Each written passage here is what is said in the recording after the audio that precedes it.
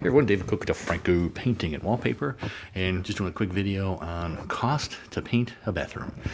So it's kind of funny, we're getting these lines from the light bulbs, they're casting these goofy shadows, but this was an orange bathroom, and so Chad was here doing some drywall repairs in another room, but primarily to paint this bathroom.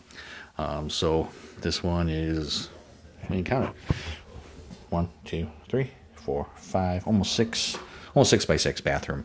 So it's a gallon of paint. We pole sanded everything, filled holes. Those 2 nails they left for hangers. So a gallon of paint and then taping everything. So it was about $460 with paint.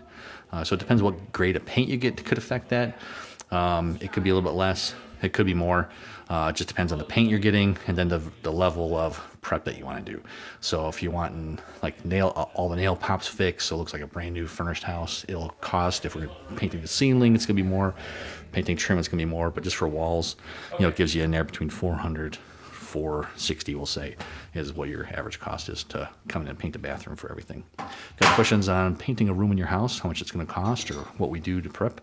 Give us a call at DeFranco Painting and Wallpaper. We're here to help you love the space you're in with painting, wallpaper, and cabinet finishing.